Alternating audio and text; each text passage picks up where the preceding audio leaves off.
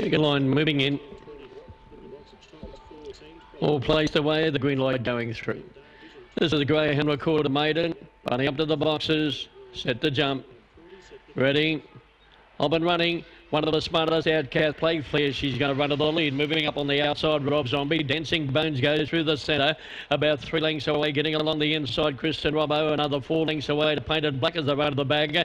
And then a good way back to John's Joy. Second last, Cosmic Denali. And Bagheera's Icon at the tail of the field. They travel out of the back straight. Cast Play Flare the leader. 2 lengths to Dancing Bones.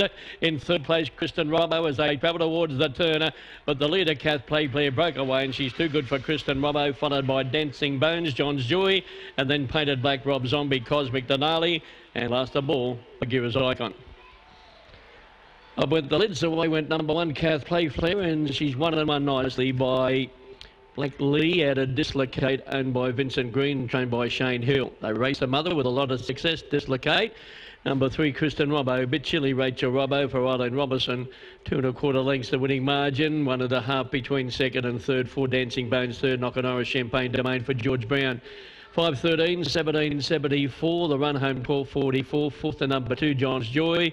And the time was 30 and 18. 2 1/4, 1 1/2. 1, 3, 4 and 2 after the fourth event. 1 Kath Playfair, 11.92.30. 3 Kristen Robbo, $1.40. 4 Dancing Bones, 2.72. John's Joy, 4th.